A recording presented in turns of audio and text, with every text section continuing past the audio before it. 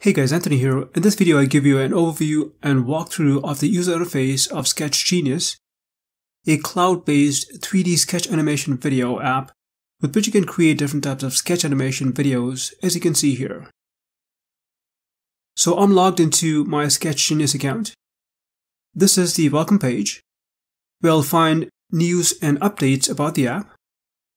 In this menu section up top, you click on Create Video to start creating your videos, and it'll bring you to the Video Wizard page. Now, I've created a separate tutorial on how to create sketch animation videos, and you can check this tutorial. Let me go back to SketchGenius. In the My Videos section, you'll find all the videos you've rendered. You can then preview the video, download it, edit it, clone it, and delete it. Under My Purchases, you'll find all your SketchGenius purchases. Now, if you have access to any upgrades, you'll see a green Access button like this one. And if you click on it, it'll redirect you and provide you details on how to access it.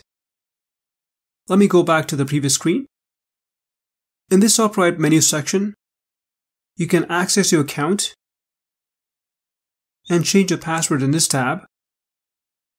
This tutorial's menu item will redirect you to a separate page where you can access all these SketchGenius official tutorials.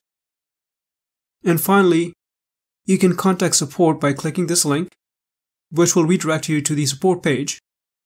But that's pretty much it.